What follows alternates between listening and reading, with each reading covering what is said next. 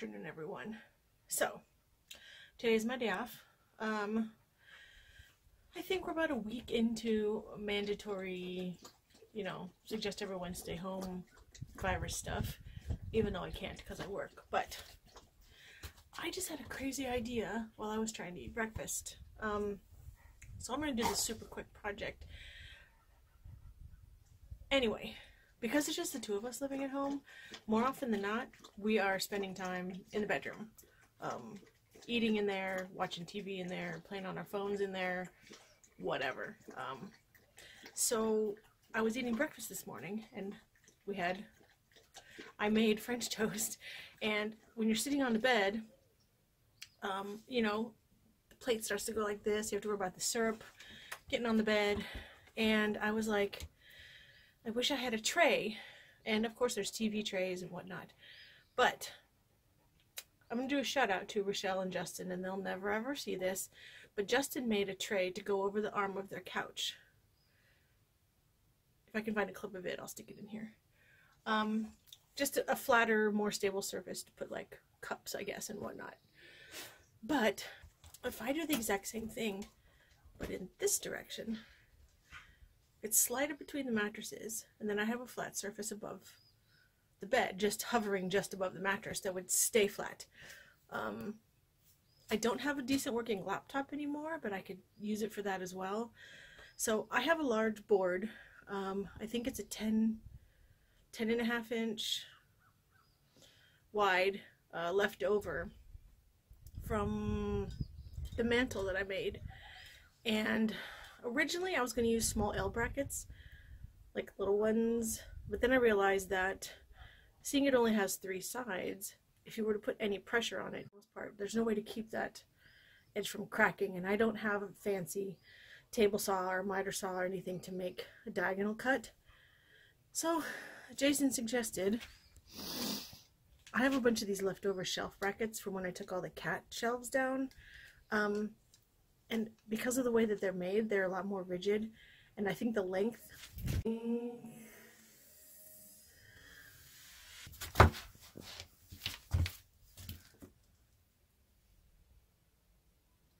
I hope like how that wasn't a red wasp. For anyone that wasn't here last summer, I will link the video. Oops, that was all on my face. To the time I got stung 2 weeks in a row. Yeah, I saw one yesterday and almost didn't go out my front door. Oh, hi, Euro. She just went through the doggy door between my legs. Anyway, I think the length will also give me really good rigidity, considering that the middle board is only going to be like 10.5 inches high, 11, because that's how wide the mattress is. So I'm going to use these. I'm going to go ahead and, let me show you real quick. I'm going to go ahead and remove these from these old shelves. And then I'm going to cut the board down the way I need it. I might just throw a few snippets of that in there. You don't really need to watch me do all that. And then after I get it put all together, I suppose I could sand it down, and I've got at least 2 or 3 or 4 different colors of wood stain from when I was going to make bath trays and try to sell them, and nobody wanted any. So, alright, I'll be back.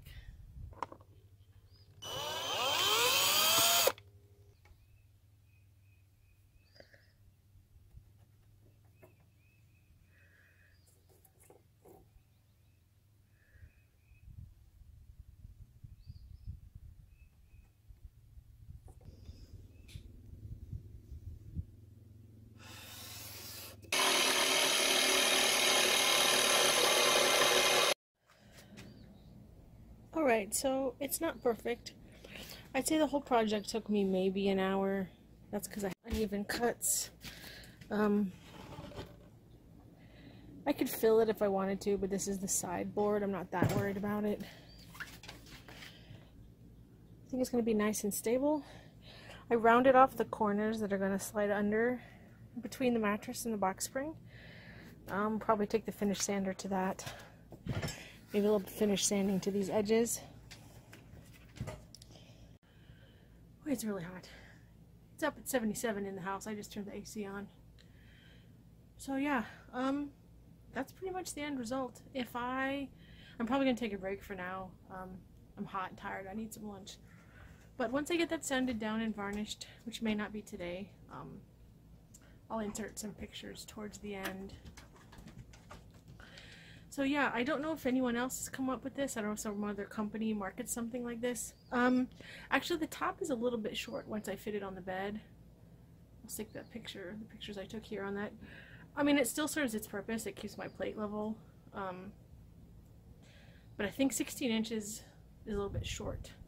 So maybe next time, or maybe I'll think about when I can get some more wood, extending that out another, what is that, about 8 inches?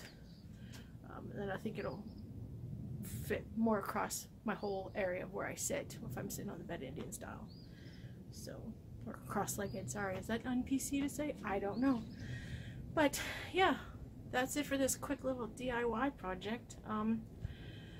Hopefully everybody uses it. If anybody wants actual instructions or something, let me know. I can maybe write something up to put down in the description box as to the measurements I used on this specific one. And thumbs up if you like the video, subscribe as usual, all that YouTube mumbo jumbo. Anyway, thanks for watching. Until next time. Bye.